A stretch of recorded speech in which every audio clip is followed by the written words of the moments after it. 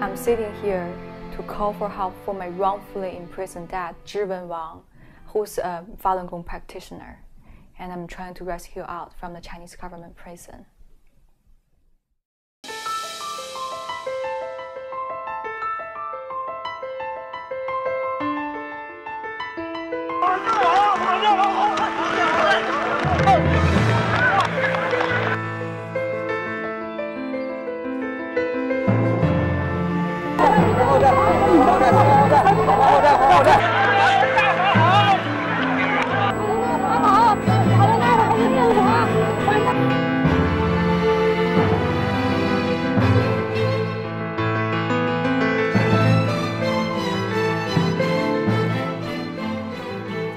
December 27th, in year of 1999, right after Christmas, which, on that day, when everybody is supposed to be celebrating, I saw my beloved dad's face on CNN the first time that he, together with the other three practitioners, Li Chang, Yao Jie, Ji Liewu, sentenced to a heavy term of 16 years.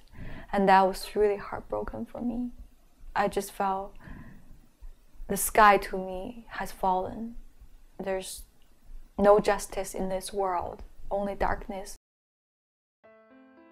After my dad was arrested and I actually saw his face on CNN, I was just extremely sad.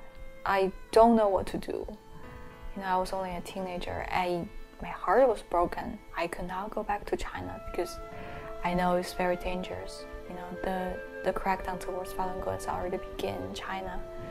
So I basically cried all the time for a very long period of time. I pretty much live in despair. I don't think, I ever healed from that wound. I think even though today my dad is rescued out, present in front of me, and we can live happily ever after, but I still think that pain, that wound, that the Communist Party bestowed upon my family will never be erased, because there's 8 years that I live without knowing my dad's safety.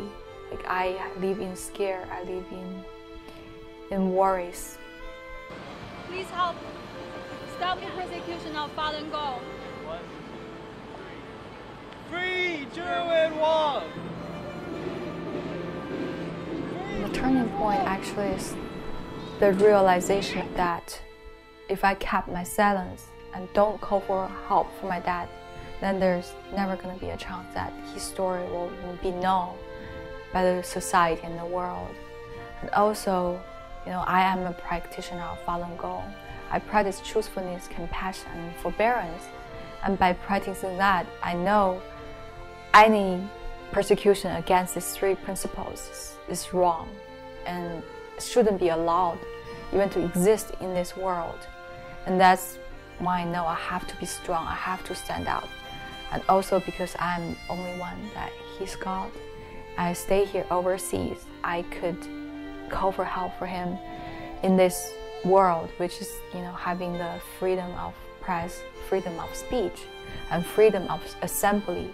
So I am here today using those rights which is granted by the Constitution of America to hope for help for him.